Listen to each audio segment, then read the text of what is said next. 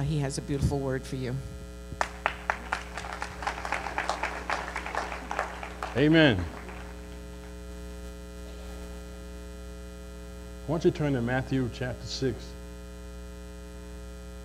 verse 25 through 34. Matthew chapter 6, 25 through 34.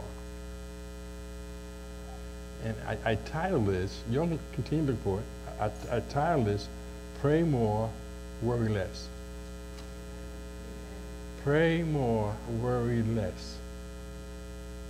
If you could grab a hold to that, your whole life will be turned around. But we don't. We get scared and we run and we cry and we go to people that can't help you, and you go to other people that can't help you, and you just need to keep going forward in God's hands and put your trust in the Lord. So in Matthew 6, 25 through 34, therefore, I say to you, do not worry about your life, what you will eat, what you will drink, not about your body, what you will put on. Is not life more than the food, and the body more than clothing? Stop and think for that for a minute.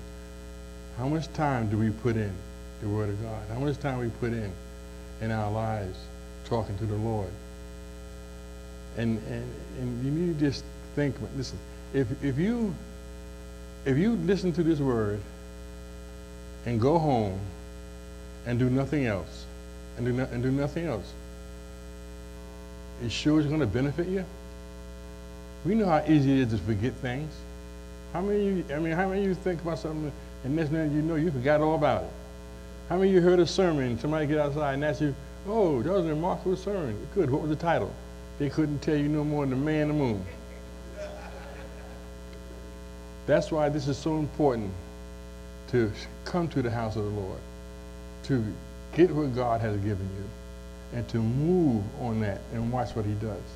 It says, look at the birds of the air, for they neither reap nor gather into barns, yet your heavenly Father feeds them. Now just think, God takes time to feed the birds. My wife went out and bought one of them bird things that you hang in a tree. Man, them birds eat that thing up. She had it in there one day, man, it was gone. So I said, wow, man, what is this? So I said, well, you feed them. I'm not feeding them.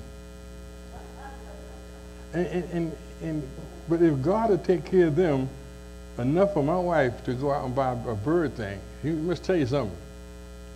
He must tell you something, that there's somewhere in our life we're falling short. Are you not more valuable than they are? Which of you worry can add 1 cubit to his stature?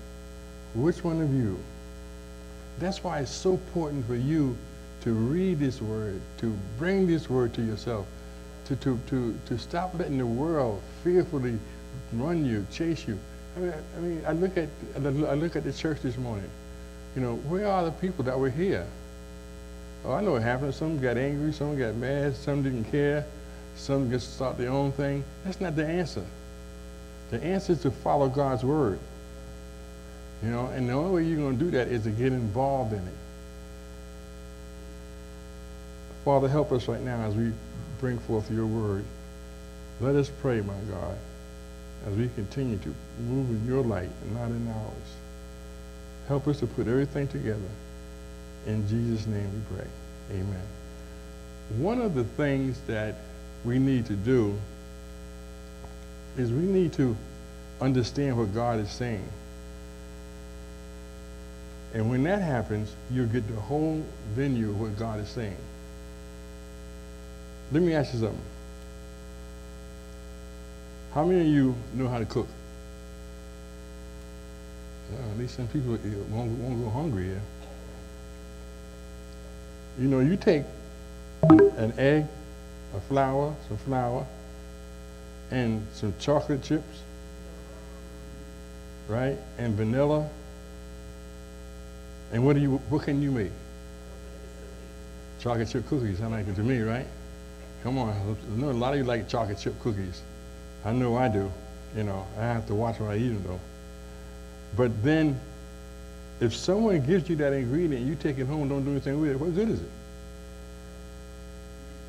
It's no good at all. You know. Now for the younger generation, you guys, if I say Entenmann's, you know what I'm talking about. There's no cooking there. Just open the box up and eat it. Nice cold glass of milk. You see, the thing is this: we got to work this word. We have to work it. If you don't, it won't happen for you. Today, America is in the middle of an epidemic of worry. In the middle of an epidemic of worry. We worry about our health. We worry about our money. We worry about relationships, appearances, what people think of us. And all these things cause anxiety, and it's not of God. Now, I'm not telling you not to get dressed, not to look nice. I'm not saying that. You should look nice. You should, you know, you should be able to walk out the house and people look at it and say, oh, that's nice. You know, I got a compliment the other day on a pair of shoes I had on. You know, now I didn't put those shoes on to get complimented. I put those shoes on because they matched everything else I had. You know, and so I found out that you know something, we have to understand that we can be a magnet for people by what we say, what we do, how we do it, the clothes we wear, the places we go, to how we worship. That's why we need to ask the Lord to help us. The church has got to learn how to worry, how not to worry.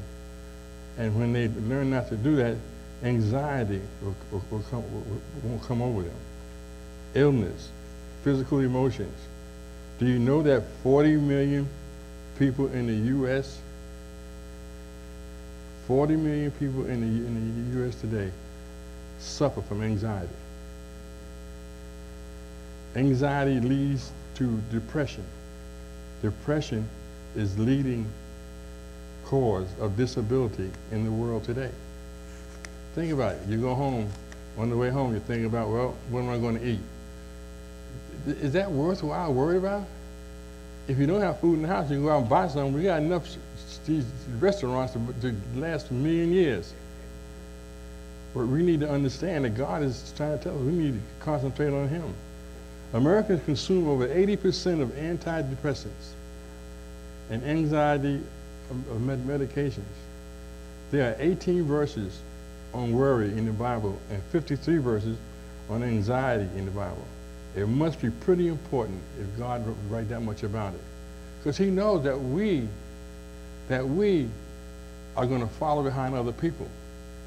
And that's not what He's looking for. He's looking for us to follow Him. We follow Him, we got it. You follow Him, you don't have to worry about these things. He'll be right there for you. There are 18 verses on worry, 18, and 53 verses on anxiety. Our worries have a way of following us into the sanctuary and sitting with us in the pews, on the chairs. Some of you right now, you're not thinking about what I'm saying. Your mind's on something else that ain't worth a dime. And when we find out what that is, the better off we're going to be, because it's stealing what God has given you. In the text, Jesus identifies 4 sources of worry and suggests some strategies for coping with worry in our daily lives. That's why we have to pray that the Lord will touch you and show you what you can do to get blessed. We worry about things which we have no control over. None of us, you can't control what happened to you. Think about it. Can you control it? I try it, it doesn't work. You know, so I have to hand it over to the Lord. I give it to Him. He can handle it. He made us. He's our Lord. Ask the Lord to help you do that. Our worries have a way of following us. Everywhere we go, we end up by doing something dumb because we're so worried about it and get anxiety that we don't even realize that God is in the picture. Our worries have a way of following us, and when it does, it shows us that we are failing. But we are not failing. Jesus Christ said that he is our Lord, he's our King, and whatever you ask for him, he'll give it to you. Now some people say, well, he didn't give me this, maybe you didn't deserve it. You know what I'm saying? Maybe you just you asked for the wrong thing. You know, God's not going to give you something that's going to kill you. I remember years ago, I preached at a, I don't know where I was at, but it was about a story about a guy who had bought a brand new Cadillac. And he was riding up and down the street, and all of a sudden the car broke down. He got out and walked, left the car in the middle of the street. He said, why is that? Because he ain't had no money to fix it. How many of you buy stuff that you can't afford to really have? Ask the Lord to help you to move on stuff that you can do things with. We worry about things that come into our lives, and we feel that we just can't control it. We can control it. We can, in a sense, control it. We worry about them. Not only does it not change, but also robs us of our peace. Makes it hard to deal with them when they come. Worry is opposite of trusting God. If you start worrying, you're taking the situation you got away from God, and you try to fix it. Now, I'm not a fixer. My wife's a fixer. She'll get a screwdriver and a hammer, and she'll start doing those things. I don't do that. For some reason, I tried, it just don't work. So what I'm saying is that God says, let me handle this for you. Let me show you what I can do and how I can do it. And then once they do that, watch how simply God makes it.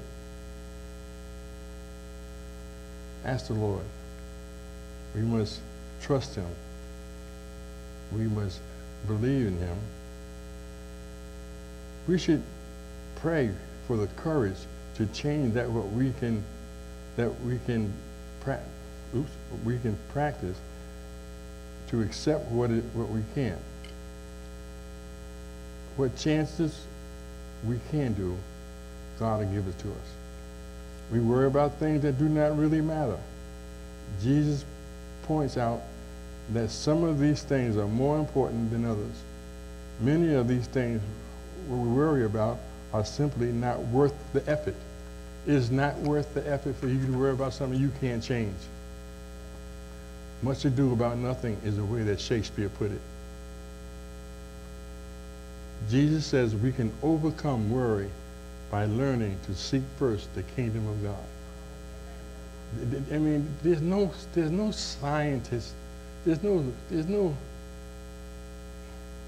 you gotta trust the Lord. You can't fix this. You can't fix the COVID. I mean, every time it's like they gotta fix one, something else come out. So what are we gonna do, worry? I have a problem with, even with the statistics. They say, well, 1,800 people died yesterday. Okay. What they die of? Well, we just stick it under COVID. We got to ask the Lord to show us what's going on here. I mean, God bless the doctors, don't get me wrong. God bless the police officers, God bless all of them. But there's something that's not right, and I can't put my hand on it. And that's where we got to trust the Lord. Jesus says we can overcome worry by learning to seek the kingdom of God. And I just love Matthew 6:33. It says, it tells us, but seek first the kingdom of God and his righteousness, and all these things shall be added unto you. You got to seek his righteousness. That means you got to dig in that Bible. You got to get on your knees or just pray that God will help you get to the place where you should be. You go home and things start worrying you. Stop worrying about it. You can't change it. I mean, there's some things you can change. Don't get me wrong. I'm talking about stuff that seems like it's impossible. That's when you take it and you give it to the Lord. When you give it to the Lord, then you can handle it, because he's handling it, actually. But we got to seek ye first the kingdom of God. Overcome this fear. Learn to seek the kingdom first. The Greek word for worry literally means to be pulled in different directions. How many of you feel that way sometimes? You got somebody pulling you on one side, somebody pulling you on the other side, somebody telling you what to do, somebody telling you not what to do, and you get all this stuff and you don't know what's going on. That's why you got to hang on to the Lord. You hang on to him, he'll show you how to do that. And ask the Lord. Learn to put things first. We can reduce some of the artificial, self-made anxieties of life. What do you mean self-made? Self-made. Most of the time, we create our own problems. Think about it. Own up to it. We create our own problems. We worry about things that have not yet happened. How are you going to worry about something that's not even there? You can't grab it, you can't touch it, you can't move it, you can't do anything with it. So why worry about it? But the Lord can. That's why our job is to get on our knees and pray. Ask the Lord to help you. We worry about things that have not yet happened. Do not worry about tomorrow, for tomorrow will worry about itself. There's nothing you can do about tomorrow. It's not here yet. You wouldn't even know if I say, listen, go outside and tell me worry about tomorrow. Where are you going to go?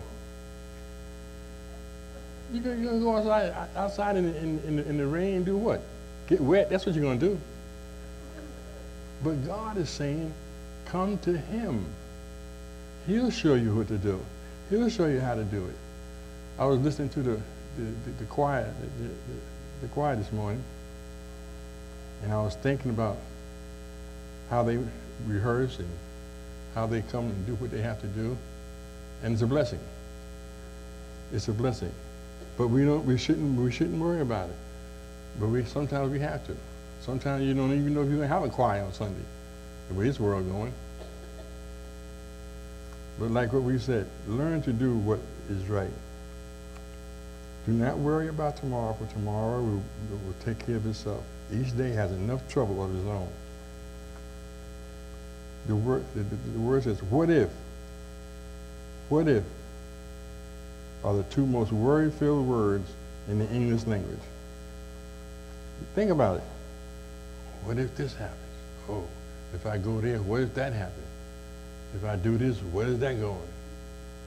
What you worrying about? You can't change it. You can't change it. You got to follow God. You got to do what the Lord tells you to do. Think about how many times you have tried to change something and it just didn't work. What happened? Anxiety came over you. Aggravation came into your life. Things got worse. That's why you got to lean on the Lord. Ancient thoughts over the future does not change anything, but it does steal today's joy. Even when we know something is going to happen, our fear and dread of it is almost always worse than the fear itself. We get fearful over things that we got no control. We get fearful over things that God said he can take care of, but we don't do it. We don't do it. Let tomorrow take care of itself. Worry about things that are real. As the text says, there are some things in life that are real and some things are hard. They are the physical necessities of food, clothing, and shelter. They are difficult circumstances that can threaten us. Yet Jesus says, when these things are not worthy of worrying, because they are things God is perfecting and willing to able to help us and to be in our lives. Your Heavenly Father knows your needs. He promises that if you seek first the kingdom, the needs will be supplied, and he will bring us through anything if you're willing to trust him. when you go through a season of worry, when you go through a season of, and you're going to go through seasons. It's going to be how many times can you look back on your life and say, wow, that was awesome? Little hands. Boy, you live a miserable life, man. Oh boy. Yeah, I pray for y'all. See, I can do that because I know what God has done for me, what he will do for me, and I'm not perfect. My health is terrible. So what am I going to do? Can I worry about it? You're no help. Can I worry about it? No.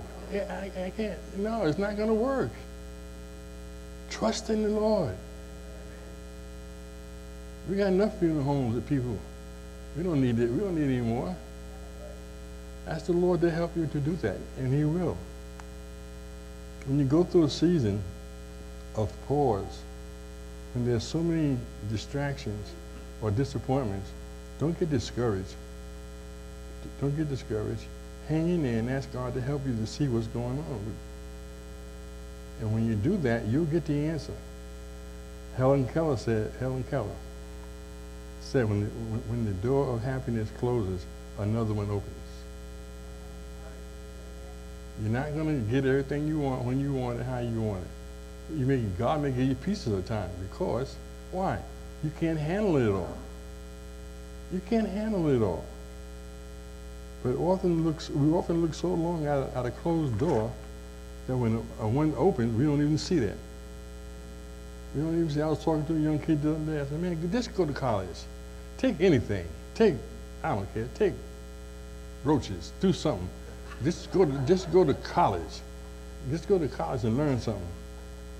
And that's what he's doing. It says, do not be anxious about anything, but in everything, prayer, petition with thanksgiving, present your request to God, and the peace of God, which transcends all explanations, will guard your hearts and minds in Christ Jesus. How do we do this? Not until you got to do certain things. You got to do it. But first of all, you're going to have to learn how to spend time with the Lord. I tell people all the time, spend 7 minutes with God and it'll make your life turn around. 7 minutes with God. Think you can do that every day? Well, I'm not sure what to read. Get a daily bread, they're free. It'll tell you where to read, how to read, what to expect. And then once that happens, you'll see where you're going. You got some idea. The other thing, if you have a critical situation, make it a prayer project. Make it a prayer project. Don't start crying and belly aching on other people, because they ain't going to help you. They probably got more problems than you. Fast. Simply start with one meal, or put aside that cake or cookies you like. Music, Facebook, TV. How many of you on Facebook? And that's all right, you don't have to show me. I know you don't want to say it anyway, but I know.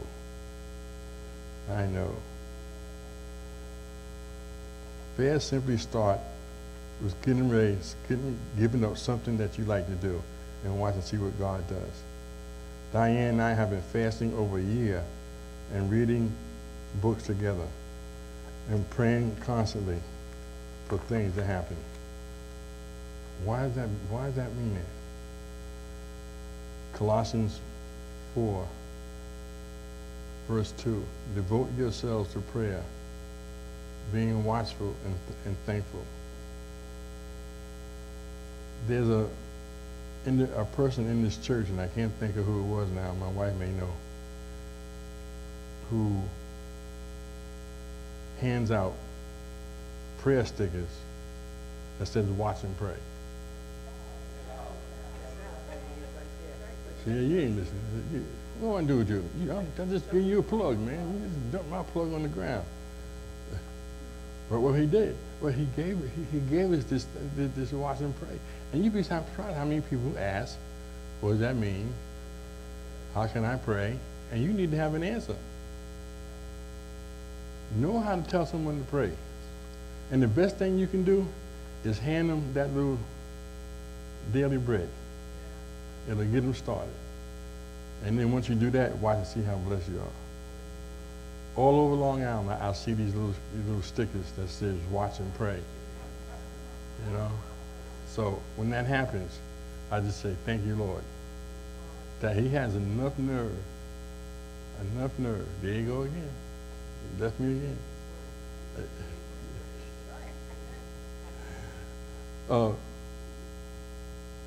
Take that word and put it in your heart.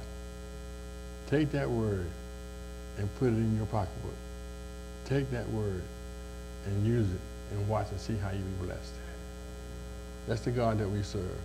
And once you do that, watch and see what the Lord does. He's so powerful. It's very simple. The scriptures are simple. You just read them. Ask the Lord to show you what you don't understand.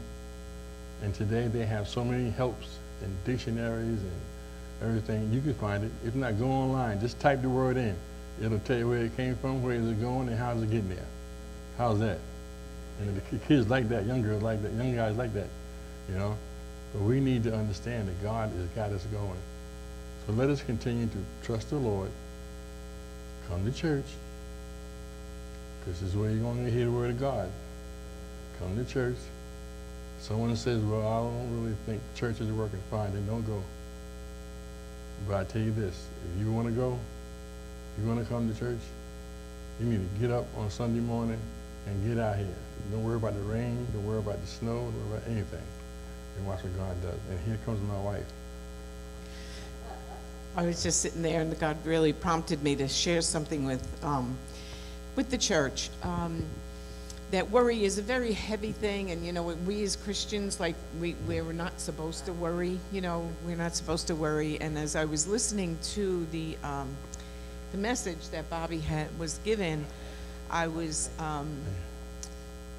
I don't know how to explain it. You know how sometimes God puts something on your heart, and it's hard to put into words. But I was addicted to worry, and I'm talking recently. That worry can become an addiction. It was about 5 years ago. There was so much going on. We have 8 kids and 18 grandchildren, so you can imagine that. Very high risk for those of you that know our background. You know, we came out of heroin addiction, both Bobby and I. Our children were caught up in that. They're adults, but they do well. Don't get me wrong. They're all doctors, lawyers, and Indian chiefs. But with that comes some high-risk behaviors and things. And our younger one, he struggled with a 15-year heroin addiction, and that, you know, that can keep you up at night if you're a mother with and he overdosed 14 times in those 15 years. And then Bobby's health, as he said, and finances with LICCV, a ministry, especially of what we do, is not popular. And so I realized I became addicted to worry. And at night, a list would run through my mind.